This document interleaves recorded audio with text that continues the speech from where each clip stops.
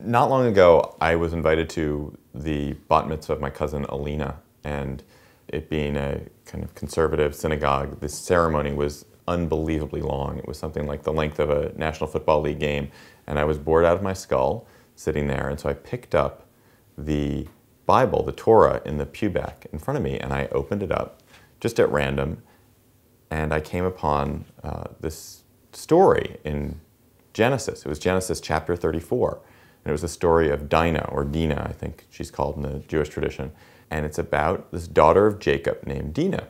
And one day she goes out by herself and she's raped by the son of a local chieftain. And this man, who's named Shechem, rapes her, but then immediately decides he's in love with her and speaks to her tenderly and decides he really wants to marry her. So he and his father go to Jacob and Jacob's 12 sons, who are, Joseph and Judah and Simeon and Levi, the men who would become the 12 tribes of Israel.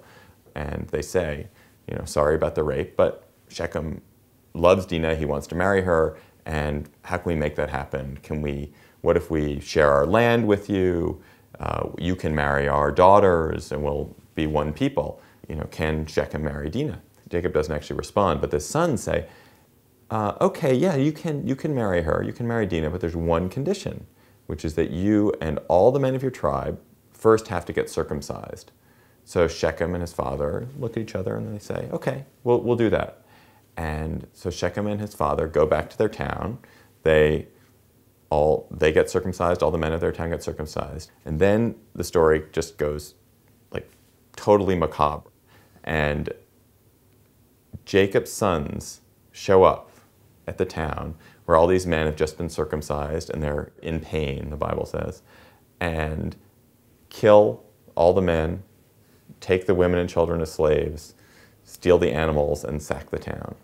And then they go back to their father, Jacob, and Jacob says, well, it's going to make it really hard for us to live in this neighborhood if you guys are going to be killing everybody. And the sons say, what, you want our sister to be treated like a whore?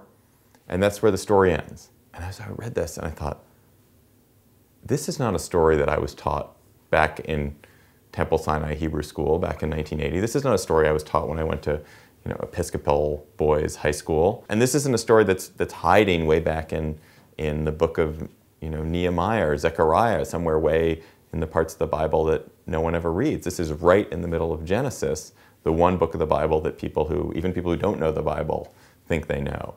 And I thought, if this is in the middle of Genesis, what else is there that I've missed?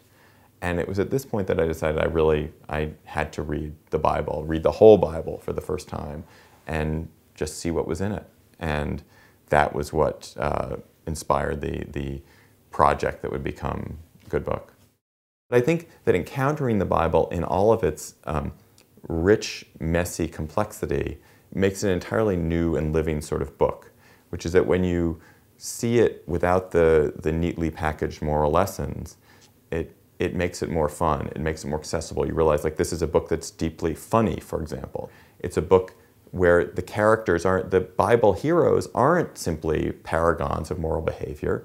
They're deeply complicated people who act in ways that are both moral and immoral, and we learn a lot more from that complexity and the subtleties of their behaviors than we would learn from just being told, oh, Jacob is the great forefather of Israel. Well, no, Jacob is the forefather of Israel, but he's also a con artist.